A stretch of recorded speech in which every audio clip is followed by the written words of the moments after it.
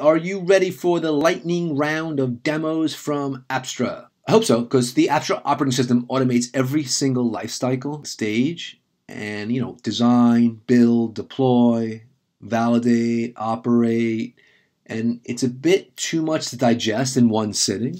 I've done it often, and we decided to break it down into these easily digestible 5-minute or so chunks because we're here to help. Okay, so let's get to it. The first part is the design stage.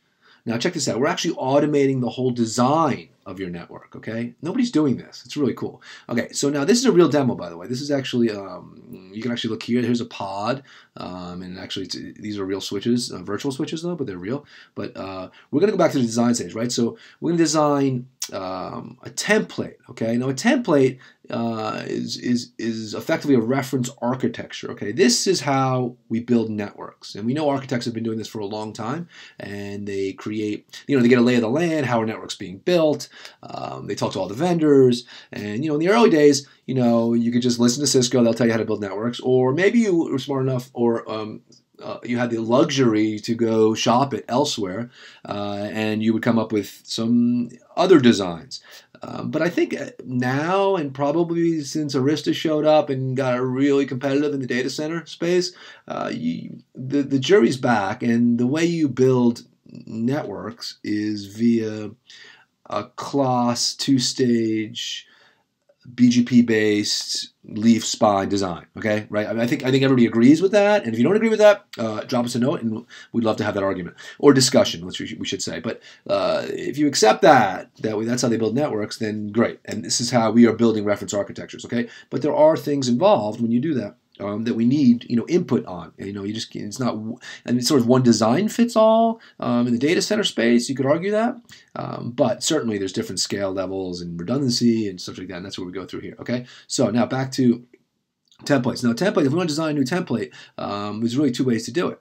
We can say create template, okay, and you can do either rack-based or server-based, okay. So when I build maybe I want like 10 HPC racks, and I want 5 layer 3 compute racks, and that's kind of the rack-based way. Servers, you say, listen, I have 1,000 servers. I'm trying to build a data center, and I want to be able to serve build it for 1,000 servers. Okay, so let's just do rack-based here for now. And okay, so now we're back in here, and so we'll call this demo reference architecture. Okay, and are you going to connect the edge via layer 2 or layer 3? Everybody's got their little preference there, so really up to you. We give the option to both. When you start running containers and you're running routing protocols on the end device, well, you need layer 3. If you're just running servers that are maybe trunking, .1x or whatever, then layer 2 is fine. Okay, routing policy. Do you want the leaf switches to have the full routing table, or you just want a default route? Most of the default routes fine. DHCP, do you want a DHCP service? Probably not, but maybe you do. Who knows? We have the option to do that or not. Okay. Okay. Now racks. So if you go to the racks and you see, okay, I want to build. This is really how you're going to build your reference architecture. It's kind of cool because we have these racks. We already populated these, but you can create your own. It doesn't matter. But let's just say, okay, I have these HPC, high performance compute. Okay, so I want 5 of those. Okay, so let me add those. Okay, now we're going to build this on the fly as we're looking here. Okay, and we actually calculate the amount of bandwidth that you need, which will kind of be interesting later when we figure this out. When we figure out the whole design. Okay, but what else do I want? Well, I also want some, standard layer 3 compute. Okay, and maybe I want 10 of those. Okay. So let's add those, and great. And then I got, and then MC-lag compute. These guys who are dual homed, right? Maybe I want 4 of those. Okay. So okay, there you go. There I got. Now see this? This is still red, right? When things are red, means you have to populate more stuff. Okay. So this is what it looks like. No one's going to do this because it's a single spine. Who does that, right? Well, so here I have external routers. Okay. So external routers shows how am I going to get out of this new pod I'm building? Maybe to the internet, or maybe just to your legacy device, your legacy infrastructure. So give me 4 of those. And for now, it's not going to all go to the same spine. We'll change that in a second. But I want to connect to 40 gig. Okay, and I can connect to the spine, or I can connect to one of the leaves. But let's connect off the spine for now. Okay. Okay. Now spine. What am I going to look at? Well, spine. It needs 168 40 gig ports. Okay. Well, fair enough. So now, if you see here are your options. Okay.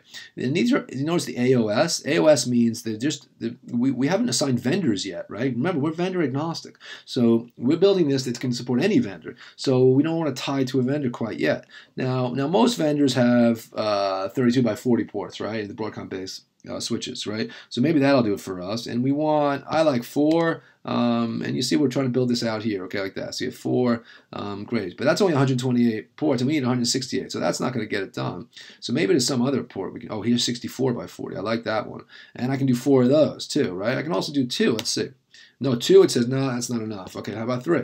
I could do 3, and that actually gives me enough for my data center, right? And it's up to you if you like the idea of having 3 or not, okay? Now, external routers, I told you have 4 ports now, so that looks a little, I'm just like I like symmetry, right? So now the external routers are connected here, and there'll be more than one router. You're not going to have a single point of failure, but just for the purposes of design. Okay, so everything looks green here now, so cool. Let me create this. And let's see what he says. Okay, so now I have a new template called Demo Ref Architecture. Okay, this kind of summarizes what we chose here. Okay, you can go in and change this after the fact too. The rack types, I got 4 MC lag, got 10 layer 3 compute, 5 layer 2, great. Here's external routers, and this is what it's going to look like. Okay, that's it. We designed it. That's the end of the stage. But if you wait 10 more seconds, I'm going to show you the next stage, which is actually the build stage. And that's really cool. We actually create all the configurations by just pressing some buttons. We choose the vendors too, and then we can change from one vendor to another. So hopefully I'll see you in 10 seconds. Otherwise, come back in another time. Okay? Thank you.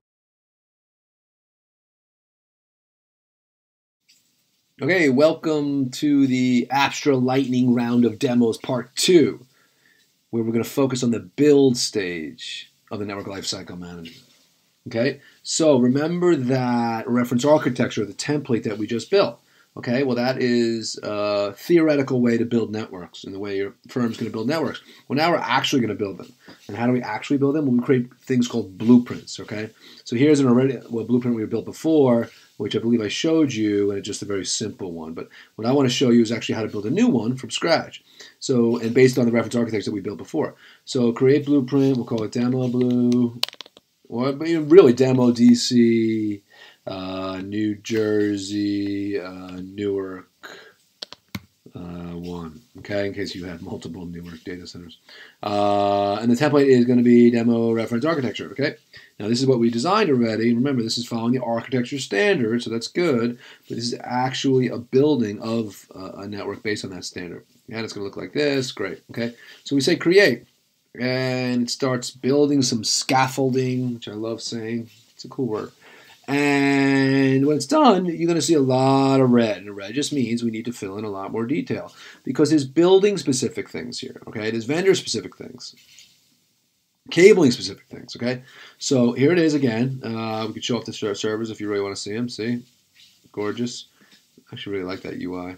Okay, so here are all the items that we need to fill in, because we want to make sure we understand where you want us to pull from, namely IP address and BGP-AS information. Okay, so up here we actually have resources defined. So IP pools, we can define locally here, which maybe you assigned in an IPAM, or we can actually link this programmatically through an API to talk to your IPAM directly. Okay, so we have all these created already, so I don't want to go ahead and reinvent the wheel there. So we go back to here and we say, okay, cool. And we have the same thing with BGP-AS, all right? You just create pools there. So we go through here and we say, okay, cool, choose a pool. You can do it individually or just choose them both. For the purpose of the demo, we'll just choose both, and we don't have to wait till the other one's done. You just keep going like this. Great. Okay, now loopbacks, right? So we need a loopback everywhere, right? Now these are /32s, as we well know, and AOS is smart enough to figure that out. And then the leaves, same deal. There's a bunch of those, okay. And then these here, the spine leaves, all of these links, they need /30s, right? Well, again, AOS is smart enough to do that, so it grabs it from those pools. And external router connectivity, it gets read here. And yeah, there'll be more than one router, don't worry about that. But this is where you assign, oh, sorry, I missed something there. So we say yes, choose it from there. Again, you'd probably choose one pool, not the whole thing. And then finished here. Great. Okay, so all these are green. That's great. But now we see something poking out here, which is red. Okay, what is that? Device models. Remember, we haven't chose a vendor yet. No idea what vendor we're going to use yet. Okay, but here we are. It's time to choose. It says we got our design, we got everything configured. So now we go and shop it. We say, okay, Mr. Cisco rep, talk to me. You see what I'm trying to build here? I know what I want to build. I don't want to do any design that you tell me to. I want to do my own design. So if you guys can help me here, then great. Give me a price for this. Okay, so they give you a BOM and a price. Cool. Then you go to Mr. Arista and say the same thing. And then you go to Mrs. Juniper and ask the same thing. And then at the last minute you say, oh, by the way, Cumulus, what would you do? And you get a price on that. And you're like, wait, what? And then Cumulus is something ridiculously cheap. Because you have to also get the hardware too separately, let's be clear. So regardless, you figure all that out, and now you're ready to assign models. Okay, so for the purpose of the first build, you can do batch, but you can totally do this one by one. So what's nice about this is we just present the items that fit your requirements. There's only two that we have right now in the system, so it's a Cisco and Arista in this case. Okay. Doesn't mean there can't be a Juniper in there too. We just don't have it populated in this particular demo. Okay, and here's the leaves, and you see the options there. Great. I'm going to use Cumulus for those leaves, and then for the compute, they're running MLAG. We're going to use. You see all the different options in here. Let's do Cisco. Okay, and then for layer 3, we want to use. We'll just throw up there. Here's an Arista. Okay. Great. So now those are all assigned, and that's great. And then we also have these routers over here that we need to assign. So this is for external routers. So this was a pool. We actually assigned this over here too. See, external routers. We created them. Remember that it's not critical for the pod. Just trying to get off the pod. So we have them assigned here. We could just say. Example 1 router you brought. I mean, these names are pretty lame for a demo, but you get my point. Great, and then our whole thing is shaping up here. This is still red for some reason. I must have not hit save. Okay, so let's just hit save there. Okay, so when I did that, at least I think I hit that. This is really not. Oh, there it is. Sorry, I'm ahead of myself. Okay, so that's great. So now they're all assigned. Now watch this. Now, normally you'd say, okay, cool, I got this all assigned. Now I'm going to actually assign a configuration to them. But what is so cool is that while we were talking, I already came up with the configs. There they are. Okay, this is the spine config. See this? It's already rendered. And notice this is an Arista feature. Okay? Now, but what about, let's go over here, and what is this thing? Okay, let's check it out. Well, let's see what format this is. It's also an Arista. Okay. And what about this guy? And this guy is I think this is Cisco. You get my point. Okay. Yeah, there's a Cisco. Now, what if I wanted to change it on the fly? We can do that. You ready? Watch. Here we chose a Cisco. No, I want to go to Cumulus, okay? Boom, said save. Great. Now I go back here, look at the device. I say, show me that config again, please. There you go. There's a config. You know how long that would take manually? We just did it literally pressing a button. Come on, you got to love that. That's cool, right? Okay. Now, something also that's neat is we go here, we go to links, and this shows you everything, how everything's cabled up. So yes, the dreaded cut sheet that people hate putting together, but is necessary when you mount this stuff, right? And when you actually physically install it. So now we have it right here. We're done. Here you go. You give it to your smart hands, and you say, here you go. Could you please cable it up this way? Here are the names of the devices, and so on. Okay, that's the end of the build stage, but we're just getting started. Wait another 10 seconds for the next part where we actually automate the deploy stage, which is what a lot of people call the automation. And we just call provisioning or config management. Salt, Ansible, Puppet, Chef are examples of people doing this part of it, and it's a critical part of automation, but as you've seen, if you watch the other videos and future videos, you'll see that there's so much more to automation. Okay, so see you shortly. So you design your reference architecture, you built the configurations across single vendor or multiple vendors, and now it's time to actually deploy what you've staged. And I think, again, this is what most product people call automation, the other vendors out there. But as you'll see, it's just a slice of what we do. Okay? So now when we're here, right, we have these staged configurations, right? We went through all this. We showed you how to configure IP addresses, choose which models you wanted to use, and so on and so forth, right? Okay, so we want to config. But first what has to happen is you actually have to buy the switches and obtain the switches. So when you get the switches, your smart hands cables them up, right? As we discussed, you would cable them up per this cut sheet that you have right here, right? And we have it in spreadsheet version or this version. And when you do that, the switches come out of boot mode and they're looking for a ZTP server. So using DHCP, there's a little option there. It sends them to our ZTP server, which is actually right here. It's called the Aon ZTP server. And this is a universal ZTP server. This is not a unique. Cisco has their POPE, and Arista has their ZTP, and Cumulus has theirs, and Juniper has theirs. You actually need your own ZTP server for each one of those vendors, and that's silly. So we actually came up with the ZTP server universally, and it's free. And in fact, it's available right here on the GitHub. The GitHub ZTP right here, and ZTPS. Okay, so that's the way we contribute to giving back because we care about the community, while we also are a commercial entity. Okay, so that's great, right? So now things are booting up, and we come to this device page, and they come up in different stages. Now, what you're looking for, because you know what stage, the switches you're looking for because you have the serial numbers already, is you're looking for ones that come up in active mode, and you see this device is currently part of the blueprint that you're expecting.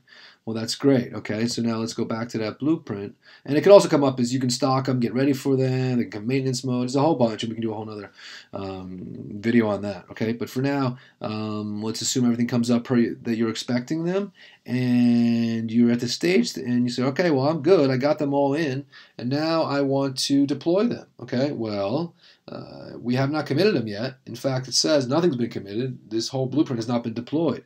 So let's commit it. And you ready? This is how you commit the whole thing. You press this button. Okay.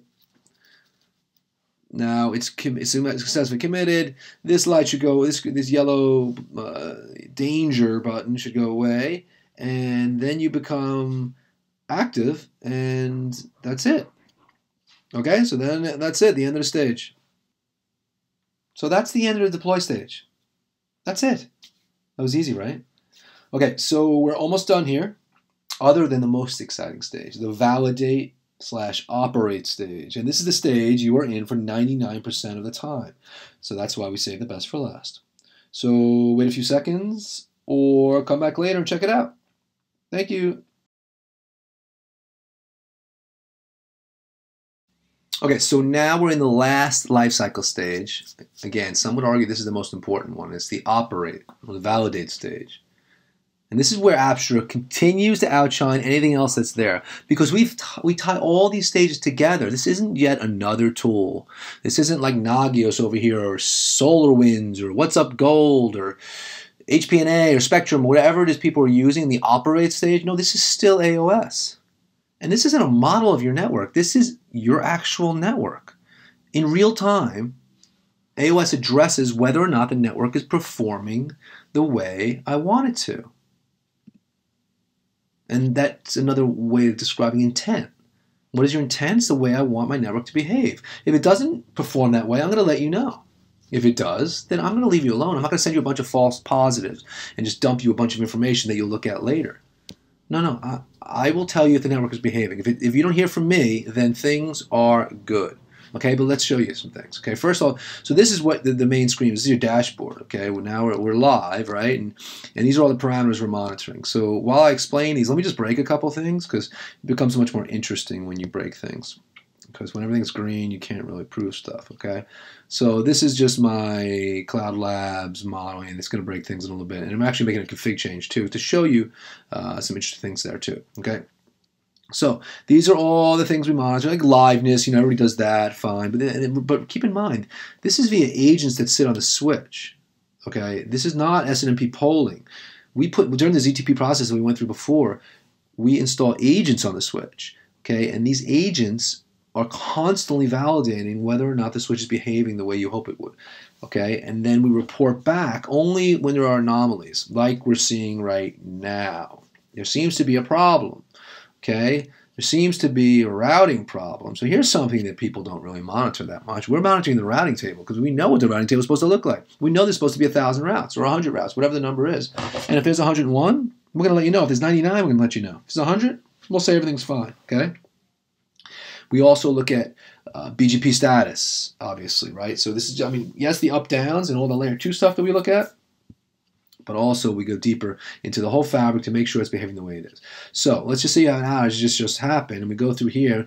Now we're down here in the node status, and you see the bigger the circle, the more problems that device has. Okay, so it looks like spine 1 has some problems here, and then these leaves have some problems. So I don't know what's going on. So we can drill down on any of these. Okay. But whenever I see a cabling problem, that gets me, my worries up. So let's see. If we go to physical here, we can see this whole thing has got issues, right? So if you go to the anomaly page, you'll see that we're expecting something, okay, and the difference is that something's down, okay? So if you look here, the expected is up and the actual is down. And what is that? It's BGP, okay? So that's not good, right? So if we double click on one of these guys, sorry, it didn't work. And we go into here, this shows you the physical cabling, okay? We show you what's present and what's absent.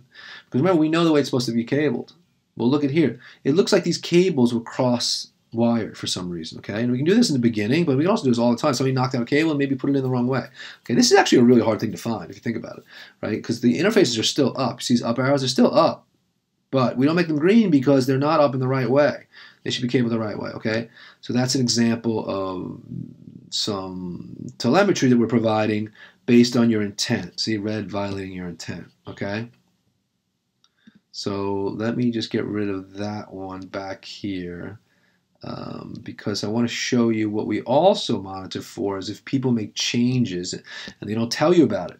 Okay, so now we're not taking away AOL, we're not taking away your command line, all right? People would freak out. Now maybe when you're more comfortable, we can just, click that button and take away command line or overwrite if somebody changes something. Right now we don't. What we do is we alert. Somebody made a change, so what happened? Well, config deviation we see. Okay, so let's just take a look at the config. Okay, so aha, somebody did something. Okay, in this case they added a route. All right, now that's running right now, and if you're comfortable, then we can just press another button and say get rid of the change you just saw. But in the interim, we don't do that. Okay, so that is the configuration change, and I'll try to back out that guy while we're still talking here. Okay, and go back to your dashboard, and things are resolving. It takes a little bit with LDP and whatnot to converge, and you'll see everything back goes to green. Okay, so that's the end, really. We showed you design, build, deploy, and operate, and we automate all of them in one closed loop way. This is the way automation systems work. Okay, self-driving cars, autopilots on planes, okay? And we do it in a vendor-agnostic way. We're not going to ever say, well, this only works on Cisco, this only works on Arista, okay? Now, you may have some parameters that you want to use, and we have ways to deal with that through configurates, which we didn't really go through. So if you want to say, hey, by the way, I want to use LANs on Arista, that's kind of cool, well, we have ways to deal with that too. So you don't have to think that, it's the least common denominator, which automation systems get the bad rap for. And so we have ways to deal with that as well. Okay, so we showed you the design, the build, the deploy, and the operate, and we automated all of them. And we do it in a vendor-agnostic way. And we treat the network like a distributed system that it is, not this box-by-box thing that people have been doing for decades. And we're just getting started. As our founder, David Sheridan, said, we built a skyscraper, or we're building one, and the foundation literally took years to build. But now we're on the 3rd or 4th floor, and we're targeting the data center network. But think about this. Why can't we do the same exact thing what I showed you today and in the other videos? Why can't I do that for firewalls? Why can't we do that for load balancers? Or go out to the WAN or in the campus?